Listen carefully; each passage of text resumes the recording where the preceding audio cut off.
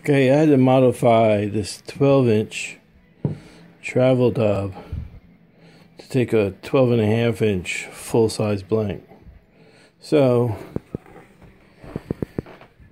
I usually use my collimation bolts, go down and through and pull up the frame.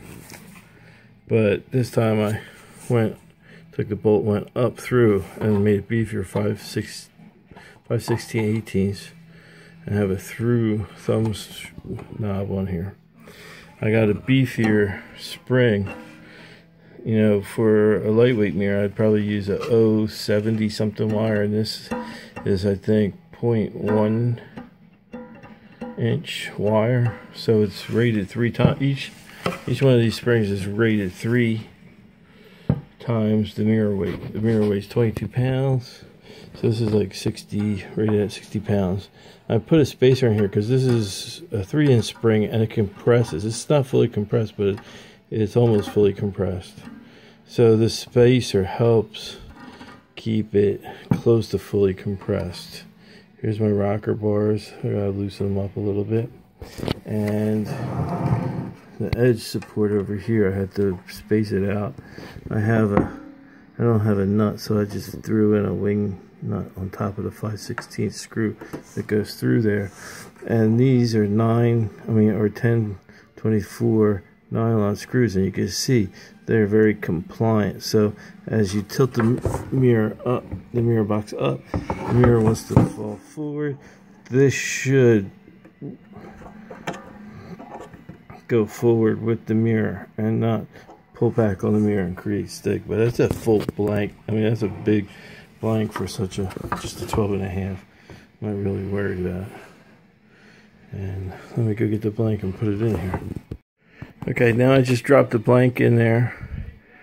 It was kind of hairy because it's really tight around the aperture.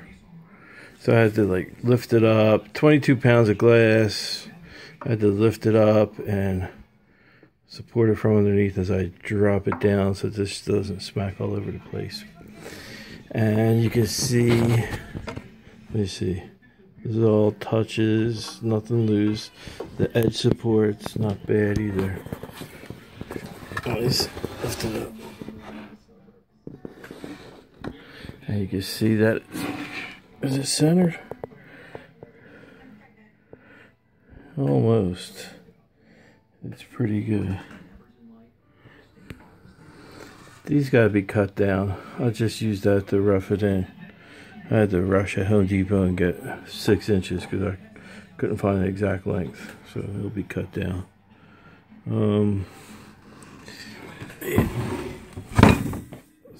It's still pretty heavy, but it's, you get, like, I gotta lift it up with one hand. Not bad for a full blank. I like to look at the edge support. With the edge support, with the nylon screws this way, they are compliant enough. So as this, you know, on the very micro level starts to pull away from the back support, the nylon screws will be compliant and bend with it. So it won't pull on the edge and keep it back and potato chip. But this is a really thick blank anyway, 2 1/4 for a 12.5 inch. Not bad. I like it.